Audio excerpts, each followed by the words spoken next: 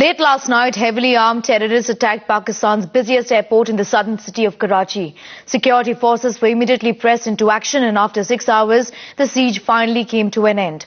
All 10 terrorists gunned down, and the Pakistan Army has gained control of the Karachi airport. Terror outfit Taliban has claimed responsibility for the attack.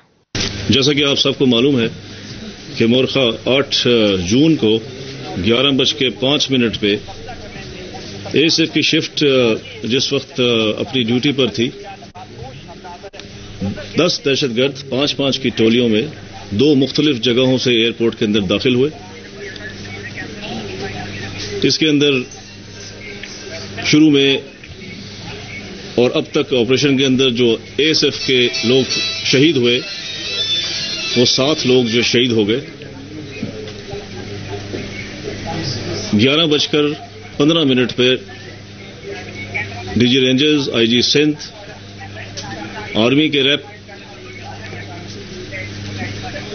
और ASF की special force ने एक command centre बनाया जो CCTV control room में था और इस ऑपरेशन की प्लानिंग की गई।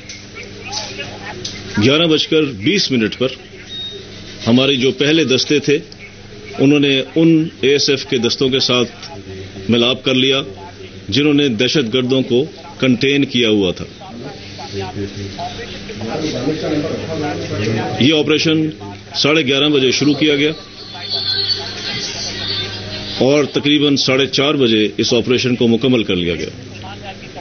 इस ऑपरेशन की खास बात ज्वाइंट प्लानिंग थी और ज्वाइंट ऑपरेशन के अंदर हमें ASF, Pakistan rangers Sindh police और पाकिस्तान आर्मी के दस्तों की मदद हासिल थी। आपको जैसा मालूम है कि कराची एयरपोर्ट एक बड़ी जगह है और इसके इंटरनेशनल रिपरकशंस थे अगर यहां दहशतगर्द किसी भी तौर पे कामयाब होते। मैं यहां ये बात कहता चलूं कि यकीनन सब चैनल्स ने बहुत जिम्मेदाराना रिपोर्टिंग की और जो बात थी उसी को उसी तरह से आपने टेलीविजन पे दिखाया। मुझे यकीन है कि इसकी वजह से न सिर्फ पाकिस्तान बल्कि सिंध और कराची का जो एक मनफी कॉन्सेप्ट जाता वो ना जा सका। आपने खुद इसी वजह से इस ऑपरेशन के बाद, दिन चढ़ने के बाद, आप सब ने अपने अपने कैमरों के साथ यकीनन उन सारे एयरपोर्ट की वो जगहें देखी हैं, उन जहाज़ों को भी देखा है और यकीनन इस बात को आप जानते हैं कि किसी भी जहाज को एयरपोर्ट के ऊपर नुकसान नहीं पहुंच सका। एक कार्गो का टर्मिनल था, बिल्डिंग वो आपको दिखाई गई होगी, यकीनन आपने फुटेज बनाई होगी। उसके अंदर यकीनन क्योंकि कार्गो था वहां आग लगाई गई, दहशतगर्दों ने लगाई, लेकिन वहीं पर उन्हीं दहशतगर्दों को मारा भी गया। मैं यहां ये बात भी बताता चलूं कि पुलिस के 4 सिपाही जख्मी हैं, उनमें से कुछ लोग अभी शदीद जख्मी हैं। हमारी दुआ है कि वो जल्द सेहतयाब हों।